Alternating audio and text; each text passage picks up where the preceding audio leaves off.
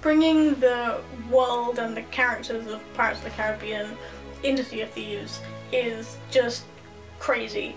Everybody was totally pumped for this opportunity. When Mike sat down and started taking people through, I was able to just sit back and watch people's faces and watching their smiles light up, you know, watching literally tears in some people's eyes as they kind of were taken through the story, all that sort of stuff was genuinely magical. When I first heard about bringing Pirates of the Caribbean to Sea of Thieves, I was hit with a spark of excitement that made me feel like a kid again. Just seeing the characters move, but then with the dialogue as well, it started to feel like this is actually really, really cool, and this is gonna be amazing.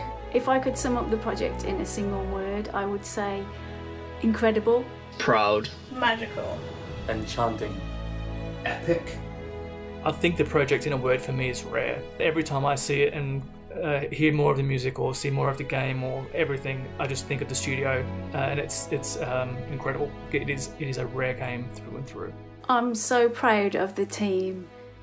I think there's been an incredible amount of hard work and heart and soul that's gone into this project. Incredibly beside myself that it's happening, just this combination of these two like sort of pirate passions that a lot of people have. I'm so proud to have been able to work on part of it and to help bring it into being. I think the work we've done is incredible. There's so many cool little references that we've managed to include, and I hope that those resonate with fans of both the ride and of the films. This has been a real labour of love bringing this project to life, and I can't wait to see players' reactions to it. Bringing Pirates of the Caribbean to the Sea of Thieves and seeing those things treated so well, seeing them, you know, with such authenticity, and getting to sail alongside Jack Sparrow is just like a dream come true. So, yeah, I'm looking forward to you all hearing about it. I'm looking forward to you all playing it. But to be honest, I can't wait to get my own hands on it. So I'll see you on the seas.